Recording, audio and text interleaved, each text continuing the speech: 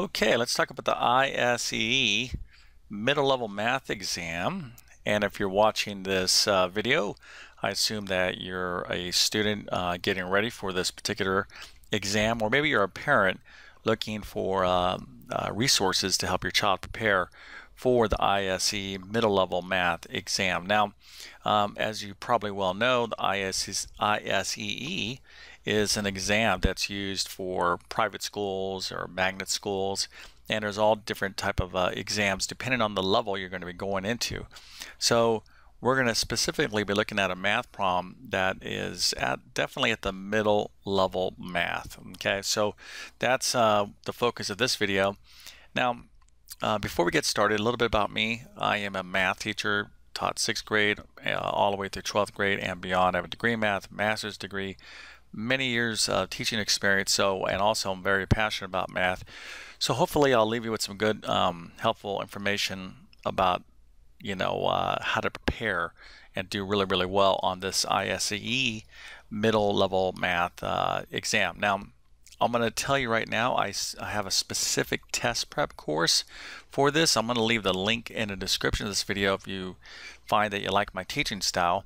But with that being said, let's take a look at a problem here that is definitely something you should be able to handle for this particular exam. So let me go ahead and explain it to you first, and then give you an opportunity to solve it.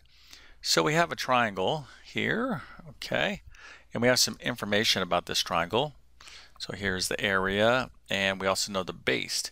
So what I'm looking for is the height. What is the height of this triangle given this information? So if you think you can solve this, you might want to pause the video and give it a whirl. Of course, I'm going to go ahead and do it. I'm going to do it now. I'm going to solve it.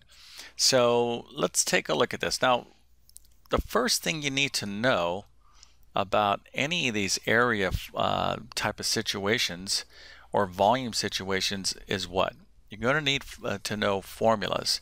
So for your level of math, you shouldn't even have to have a reference sheet, a formula reference sheet, and quite frankly, I don't even know right off the top of my head right now whether the ISEE gives you formula sheets. They very well may, but irrespective of that, you should know that the area of a triangle is the area equals 1/2 base times the height.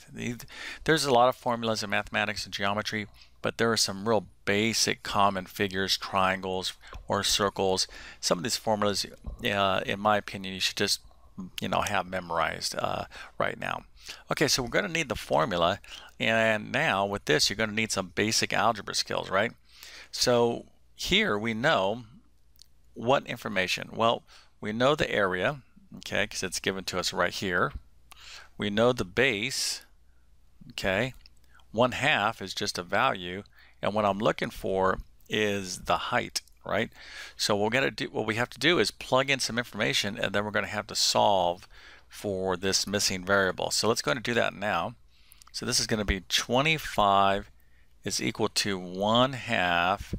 The base is 10 times the height h, what I'm looking for, right?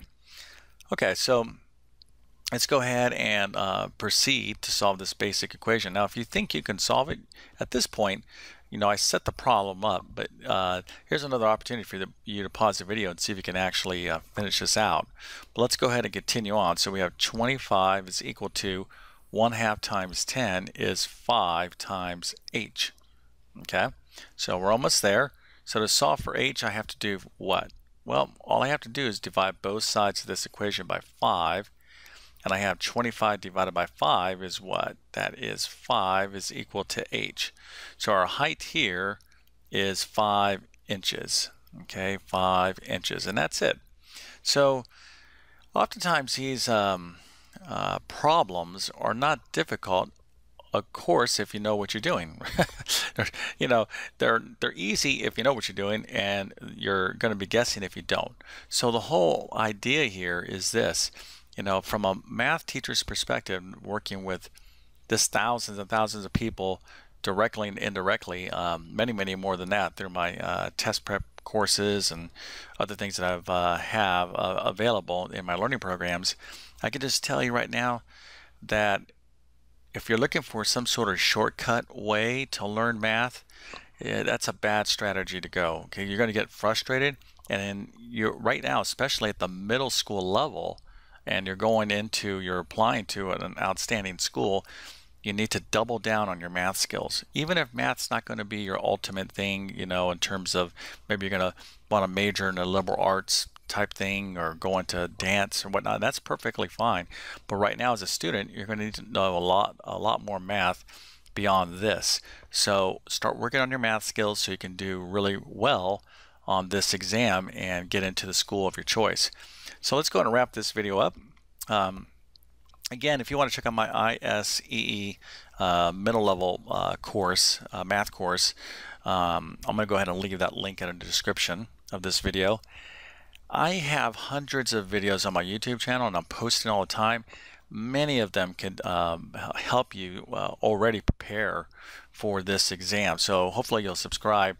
If you enjoyed the video, I would definitely appreciate a thumbs up and leave me some feedback. Like, what is it that is troubling you with ISE, or do you feel super comfortable about it? Are you taking it again? Do you have additional questions? What do you think of this video? Your feedback helps me get better and come up with new content so I can make more videos that will help you out. But with that being said, I definitely want to wish you all the best on your efforts to get into whatever school you're going for. And if you're a parent listening to this video, then all I would say, and I'm a parent myself, is just the more your child studies, or you the student, the more you study, the better it's very simple. The more you study, the harder you work with a good system without trying to take shortcuts, the better you're going to be able to perform on any test. So I wish you all the best on this exam. Thank you for your time and have a great day.